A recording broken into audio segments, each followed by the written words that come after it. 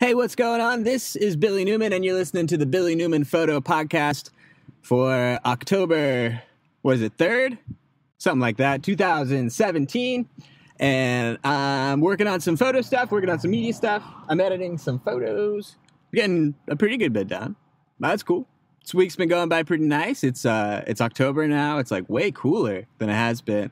You're seeing like the sun start setting before 7 o'clock. It's just like a big difference all of a sudden. Well, it's always weird kind of noticing the seasonal changes that they sort of move through. And it really comes on fast. Like the tree outside of our house, it's a maple. It's some kind of maple tree. They're both maple trees, but they seem like they're just a little bit of a different variety. It's interesting, though, when you watch it.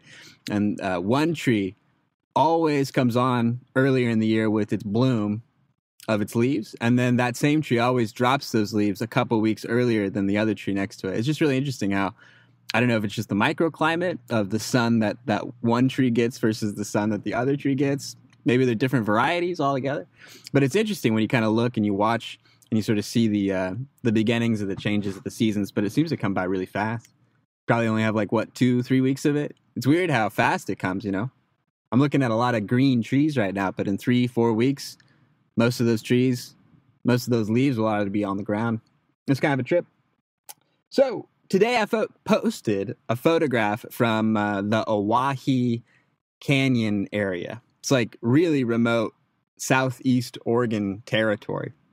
It's really cool out there. I've only gone out there a couple times, and really, truthfully, it would need to be, I don't know, it just needs to be explored much more than what I've put my time into it for. But it's just so remote. It's amazing how it is out there. Like, what we did is when we came in from Boise, we drove down, and through that, you're kind of in the Owyhee area as it kind of flows into, I guess the Owyhee would flow into the Snake River, somewhere around like Ontario, Oregon.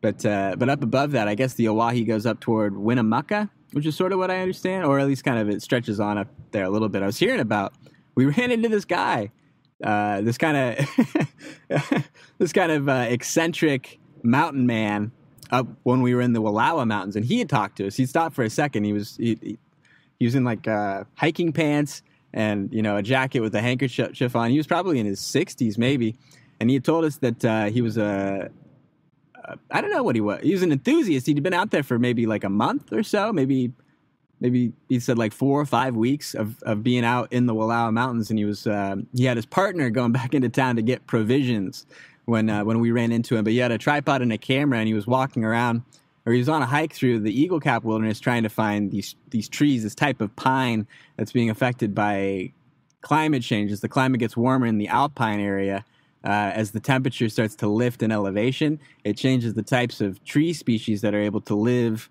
in the alpine area there. So I guess it kills them off as the temperature gets higher for the certain type of pine tree. That's like, was it like a 2-needle pine and a 5-needle pine?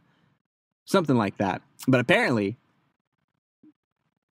I guess that's what this guy's working on. So he's trying to work on a photo project for this. He talked to us for a while, though, about the Owyhee Canyon, about the Snake River, and about about how before the dams were built, the salmon run would flow up the Columbia River, up the Snake River, up the Owyhee River, and you would get salmon run all the way into the interior area of Winnemucca, California, or Winnemucca, Nevada, way out there. So it's just really weird how it would kind of pull up these smaller tributaries of the Columbia from the ocean all the way back into the central part of the state of Nevada, too. So kind of a trip, but it was interesting to talk to that guy for a few. And then when we were out in the Owyhee area, it goes on for a really long time, but there's a few different sections of it. It's a big river, right? Like, so it's a whole territory of land that sort of meanders through that section of Oregon.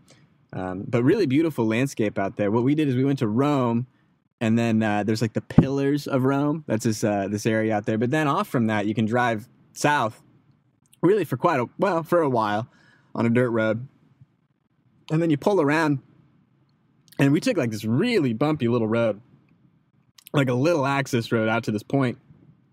And we took some really cool photos of the Owyhee Canyon. It's really pretty right there, at least in this spot that we were taking photos of. But it's cool. I guess if you go a little further, you can pull into this Three Forks region. I think there's a dam, or there's a few dams on the Owyhee. It seems like that's kind of what I've noticed from it. But there's this backed up area where you can go in. And what I want to do is I want to get a kayak, and I want to set up a camping trip and kind of do like a backpacking trip, and just throw the backpack in the kayak and then cut across the water, kind of cut down the Owyhee River and then pull out on different sides of it, over a couple of days and do some camping and do some photos. But it seems like a really cool place to explore. The Three Forks area. I guess was that like the Trout Creek Mountains? It's maybe somewhere near there. Maybe it's not too near to there. I guess that whole area stretches up in a pretty expansive way. Like so from the Owyhee section, then we drove over to like the Burns Junction, and then you have to drive past that, and then you're pretty close to the Alvord Desert. That's when we're driving west, right? So we're way out east, like near McDermott, Oregon, Rome, Oregon. I don't know. It's way out there. I hear that, like this week in early October, I hear it's hunting season, and I guess that's a huge area for, or it's a big district for some of the bigger mule deer, and I guess the elk that are out there. I guess that's a big area to go hunt elk. But I've also heard like the fossil area. There's probably plenty of drainages that work out as good hunting lands for this time of year for whoever's into that. But yeah, I've just been working on some photo stuff. So yeah, the photo from the Owyhee Canyonlands area is posted. I put that one up. I worked on it for a little while, trying to do some editing stuff. And but yeah, it's really cool. I like that area. I really want to go back there and spend some time there for real. That's a tough thing, is it's so remote sometimes, and you're kind of moving over a larger amount of land mass that that whole region just sort of would take a week, maybe more, to kind of get into and explore. And I bet there's a lot of new, interesting photos and visual things you could see down there. It'd just be a cool adventure too. It seems like such a cool spot that's not really seen by a lot of other people. So I don't know, an interesting thing and something to put on the opportunities list for next season as we come back into the camping zone. But yeah, it seems like you're gonna have a couple months here, like winter in Oregon always is, of it kind of turning down into a little bit of a slower time for the outdoor adventure, outdoor camping, travel stuff. I don't want to go too slow on it this winter, though. It seems like that's kind of what's been something that's got me stuck a couple times in the last few years, and then it's slow to get started again in the springtime. So I don't know. I'm trying to figure out a way to schedule out a productive, lucrative work schedule more than I have been. I think I need to make more calls. That's really the truth of it. I need to be like on the phone, making calls, booking stuff, setting stuff up, scheduling stuff.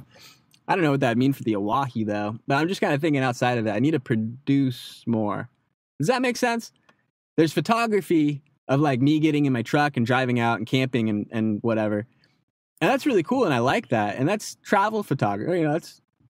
That's me accomplishing what I'm after. But on a higher level than that, I want to try and put that into some kind of use or some kind of, I don't know. I just want to make it valuable. I want to make it worth something. I want someone to know about it or care about it or need it at the end. And I mean, of course, like everybody that's trying to make photos is trying to get them to that point. But it's also interesting too, because sometimes you go out and you shoot on spec or, on speculation that you'd be able to sell it or you'd be able to do something with it. And that seems like an interesting kind of market also, if you can find the buyers or if you can set those relationships up. And I really want to try and do that more than I have in the past.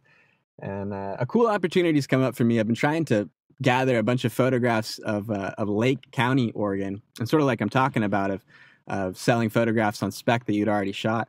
I'm trying to license these photographs to like a travel agency that's in Southern Oregon, and it's really cool. It's a cool opportunity for me to get some photos and have them put up on like brochures on the website and stuff. But it's a cool connection to have to get some of those images put up and kind of put in a stable way up onto a website, up onto their marketing material.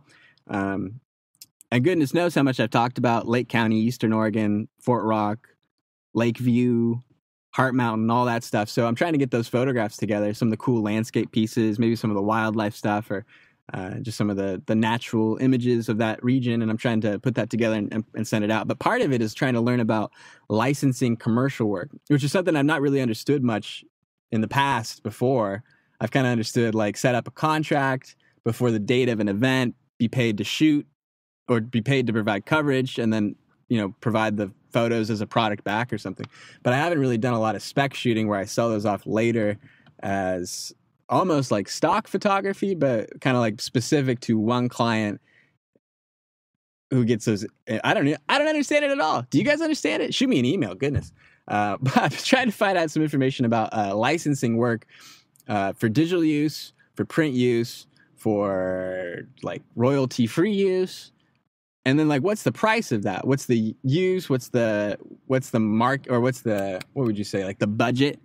What's the budget of the company or of the organization I'm working with? What am I supposed to charge them for the value of the work that they're getting? I don't know, all that stuff. It just seems kind of interesting. But it seems like there's possibility there, and there's lucrative options. But it also seems like a way for me to get caught not making any money. So I don't know. It's been kind of cool. It's really neat though to get a chance to sell some of the photos and the landscape photos from Houston, Oregon, to find someone that was interested in them and was wanting to make a use of them. So really cool thing, and something I have to try a ton more. Man, that's what I've been frustrated about. I've been thinking about that a little bit of like what do I spend my time on? What do I work on? What do I get done? And I just finished reading a really interesting book that I'd read before. Maybe I talked about before. And you guys should read this too, especially if you're an artist or a creative or you're running a business. Any kind of pursuit like that is a really interesting book. But it was The War of Art, not The Art of War, but The War of Art. It was a more modern book. I think it was written by Stephen Pressfield. Really interesting book though about creativity. I think it was a book written under, or I think the author of the book, of course, right, is a writer, and so he was writing on the position of resistance. This term that he sort of defines in the book as resistance. It's that force that pushes against us when we're trying to work on something entrepreneurial or something creative.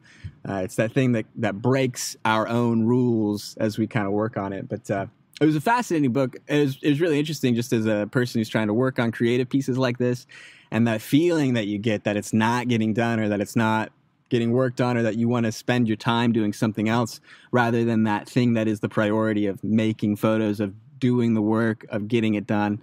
And I think as that goes, I don't know, it's that preoccupation of trying to procrastinate. That's sort of an easy way to put the idea of resistance. It's that notion in your own mind that you want to procrastinate. That's resistance. That's this outside force kind of pushing against your ability to get the most done, or to be productive, or to follow through with what your vision is, you know? So it was a really fascinating book, but I kind of recommend that everybody try and take a look at that, and try and get some insight, I guess, about the creative process, or about the way that you sort of focus yourself and go out and try and get work done in the world. But as that comes into my photography and about what I'm trying to do, I really like spending the time taking photos. But there's just that whole other field, that whole other region of it, of business development, where you gotta find people, you gotta find the clients that you're gonna get, you gotta send them the emails, you gotta really push and try and get stuff booked, try and get contracts signed. I've never done that at all. I don't know anything about that. So I got a big hill to climb, I guess, as the business part goes. It'll be fun though. I don't know. I'm really looking forward to trying to get into that more over the next coming years. And I've really been happy working more on weddings, working more on like the licensing work stuff that I was talking about, and just working like contract gigs has been really cool to try and supplement an income, and I don't know, just trying to add to it. It just seems like that's what the business is. Like, it seems like anybody who's really working as a professional at a higher level in a lot of different industries, it seems like they ultimately move into private practice, like a doctor, right? Like, you think about a doctor early on, they've got a lot of work to get done and a lot of grind to get through before they're really given a position of respect that allows them the mobility to do the things that they would want to do. Even after they're making money, even after they're given the respect of being a doctor, it's hard to then be a doctor and then make a life of that in a real way. Like, it's hard. It's not hard for doctors. It's a lot harder for photographers. But if we think of that same model for a second of like building a career, like how long do you need to be in this school? Then how long do you need to be in that school? Then how long do you need to train with this group of the best people? How many ideas can you get to share? How long do you have to work in some sort of not that great of place that is like an ER or something like that when you get out of medical school? And what is it, a residency? You have to do a lot of hard work, I guess, before you get to do the thing you want. It's sort of a truism of life, maybe. I don't know if I've found that to be true or not. It seems really quite easy out here, I guess, for a lot of us, but also super hard to do what you want. So, or to do really what you want, to really get something done. And I'm trying to work on it still. Yeah. Resistance. I don't know. It gets me down every once in a while. probably most days. That's what fights me on this podcast all the time. Knowing that I need to do it, but then hardly ever doing it. Shoot. So it's fun getting to talk to you guys, though. Getting to hang out for a few. Getting to journal out my day. Getting to podcast out some of my day. Getting to make some media stuff. Getting some posts done. It's all been pretty good. It's a cool October. And yeah, that's what I'm working on today. So look forward to some Owyhee photos, some Alvord photos, some truck photos. That's what I'm putting up pretty soon. But thanks a lot for listening to this episode of the Billy Newman Photo Podcast. You can check out some of my work at Instagram.com. And that's at Billy Newman. And until next time, I'll talk to you later.